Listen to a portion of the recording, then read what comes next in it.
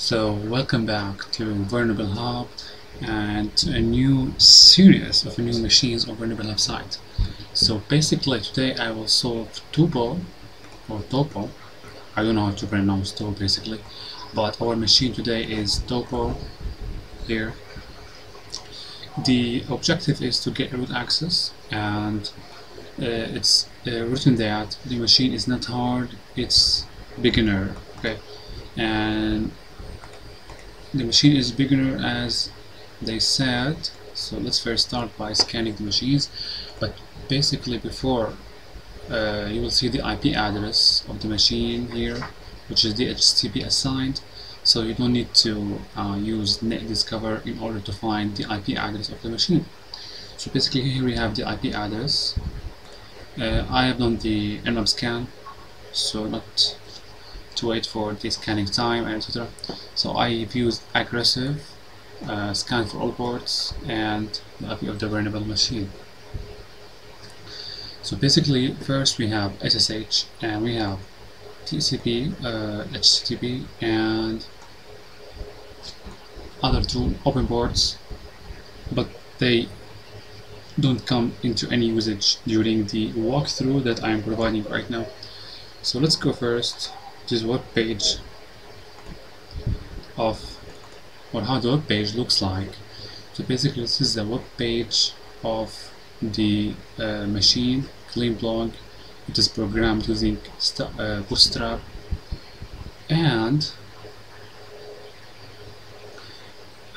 yes, that's the home page.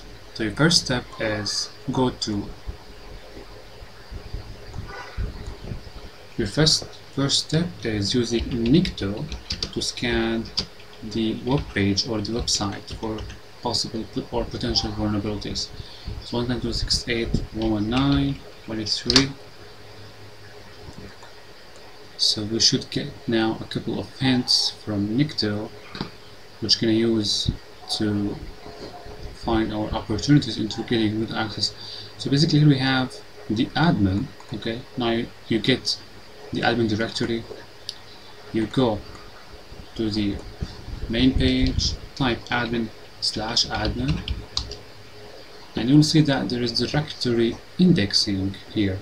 If you click on notes, so on notes here we will find that the author has written a note to himself saying that I need to change my password, which is this, which is too outdated, but the technology is not my thing. I prefer go fishing or watching soccer.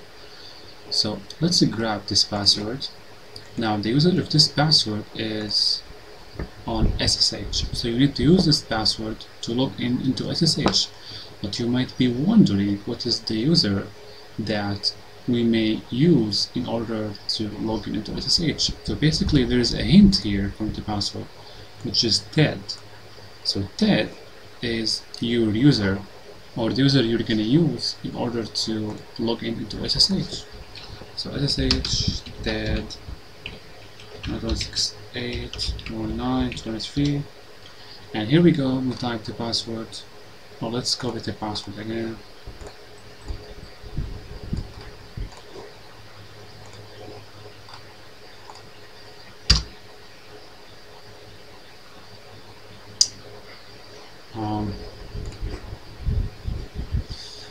This is the exploit.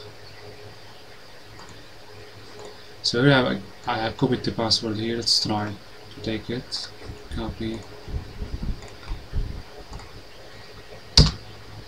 Okay, so now we have SSH access. Easy, right? It's so easy. You just grab the password from a vulnerable web server whose admin or the administrator has forgotten to disable directory indexing. So basically directory indexing right now is an old vulnerability. Okay, so these kind of vulnerabilities are not present in the current websites or server. You rarely come across or run across a website which has directory indexing enabled. So that's the first disadvantage of this machine. So it lets the pen testers or the CTF layer It tests the ability to find very old vulnerability, ancient vulnerability.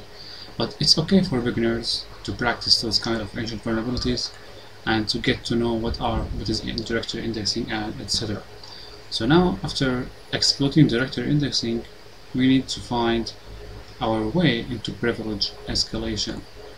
So long story short, during privilege escalation, you may try to see the home directory. We have dead, so dead. As you can see, we have nothing. Okay. Bonus plus, or a plus point is, I'm gonna tell you that during privilege escalation, it's very practical to use Linux exploit suggester. So let's navigate to tab. So here I have downloaded Linux exploit suggester. Okay, so I advise you during privilege escalation to use this tool inside the targeted box, because this tool will list the potential vulnerabilities that might work against the machine. So cd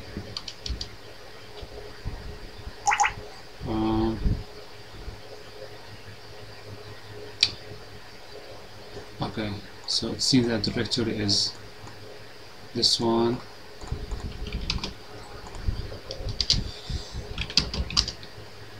So let's execute.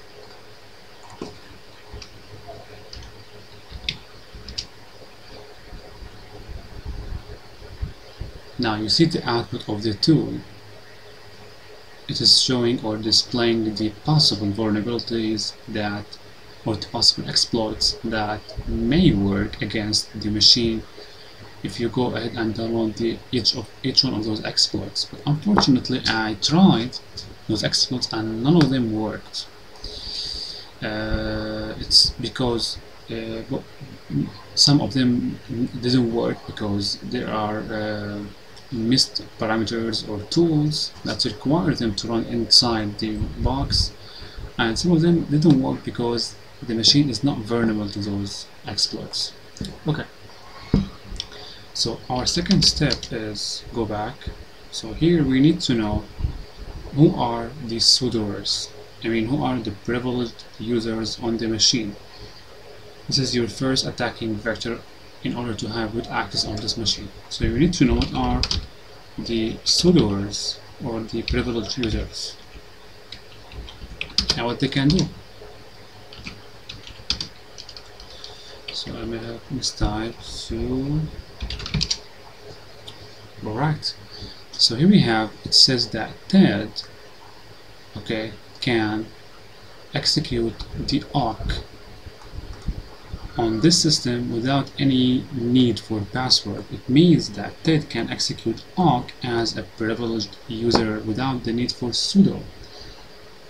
So how can we harness this information or data?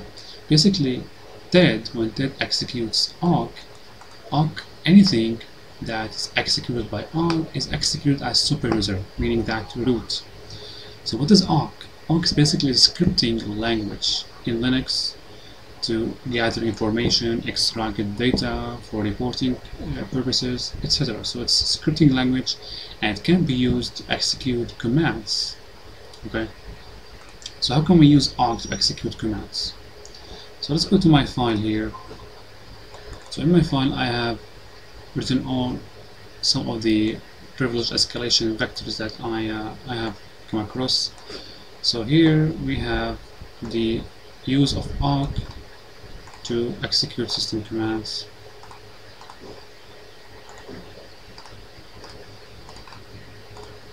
So awk here, the command is written here. So instead of command, you write your own command. So let's write who am I.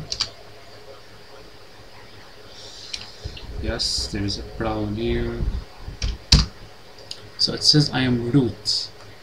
Why? Because I'm executing awk, and awk is executed as super user by Ted.